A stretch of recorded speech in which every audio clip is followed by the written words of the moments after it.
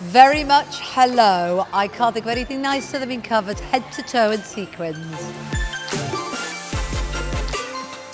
I'm going to say hello because you need a heel, don't you, to elongate the leg. But I'm not sure about all night. They've got to come off at some stage. Matching Christmas PJs are an essential. I favour a very fluffy onesie, and they're quite hard to get in bigger sizes for my husband, but I've done it, so it's good.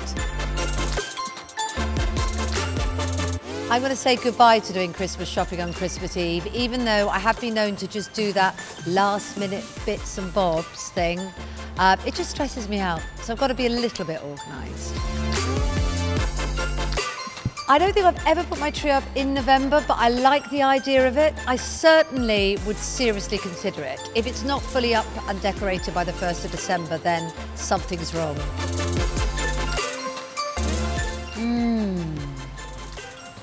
I love the idea of a white Christmas, but I'm always travelling from my in-laws to my parents, so on a practical level, I might have to say no, but on an emotional level, yes. Can I fluctuate? Is that allowed?